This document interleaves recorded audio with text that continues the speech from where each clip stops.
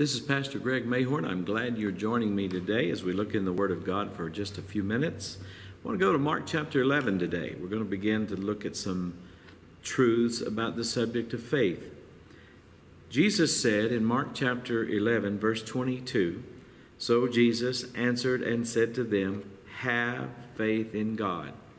You might have a different translation that would render that, "Have the faith of God." That's correct, obviously, because we're talking about faith that comes from God. He's the originator of it. And he goes on to say in verse 23, "For assuredly I say to you, whoever says," whoever, the old King James says whosoever. And of course, that means it's available for anybody. And I really appreciate that. I'm so glad that you don't have to be born at a certain time. You don't have to be a certain race or a certain age, or you don't have to have a certain pedigree or educational background. None of that matters. If you're a person, you're a whosoever.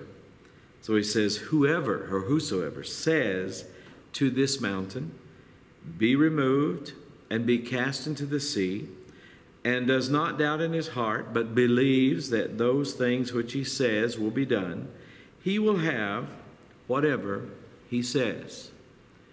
When we look into this passage, we are looking at Jesus' powerful teaching about faith that came about as a result of something that had just happened over the course of the last 24 hours or so in his life. Because the day before, he and his disciples had went up to Jerusalem. Jesus went by a fig tree, and he was hoping to get some figs, but there was none on it. And so he cursed the tree. He didn't cuss it, but he cursed it. He just basically spoke to it that no one will eat fruit from you ever again. And so they went on to Jerusalem. They did what they wanted to do that evening. That day they left and went out that evening. And so they were coming back in. And so when they came in, verse 20 says, "Now in the morning as they passed by, they saw the fig tree dried up from the roots." That's absolutely miraculous, because trees don't die overnight.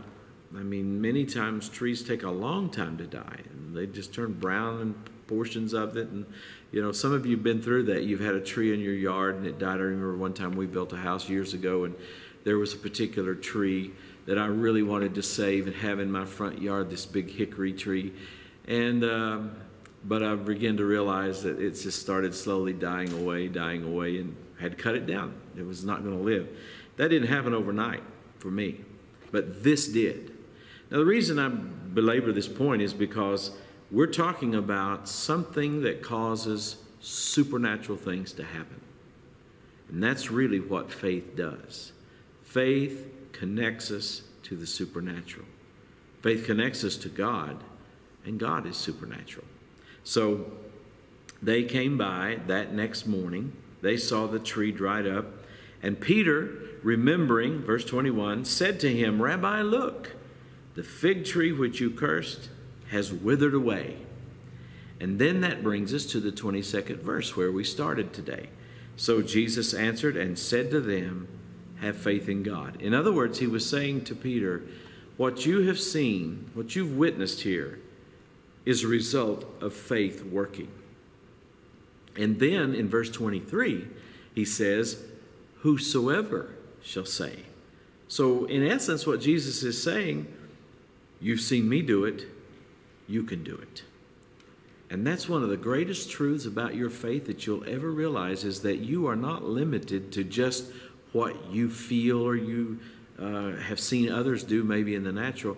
You have the limitless power of God at your disposal, of course based on his word, with the foundation of truth in the word. But there are no limits to what faith will do. So stay with us over the next few weeks as we study this great subject.